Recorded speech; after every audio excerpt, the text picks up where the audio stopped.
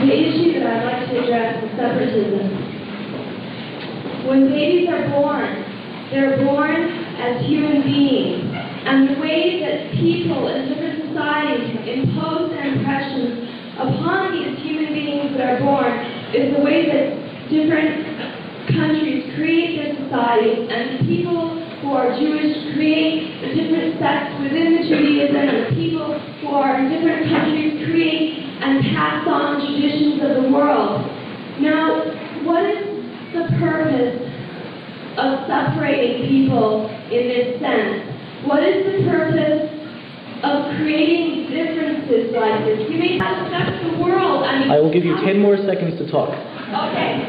How does this conversation affect how the rest of the world is going to respond to this? How are you as a person going to inflict your perception upon the rest of the world? It's the power, and that seems to be the way it ends up as being, and that's what I'd like to say.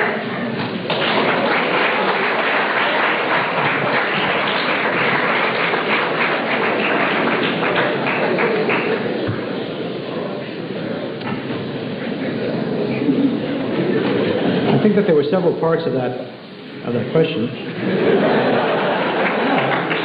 And it was a good question. In fact, that was probably the most important question asked tonight. First of all, part of the question seemed to imply that if all the Jews are in Israel, then of course then Jews won't get to know other Gentiles, and there'll be hatred and so on and so forth. Which is why it was such a wonderful life for 2,000 years when the Jews were outside of Israel. It was just a tremendous pleasure because we got to know everybody, and all of them killed us.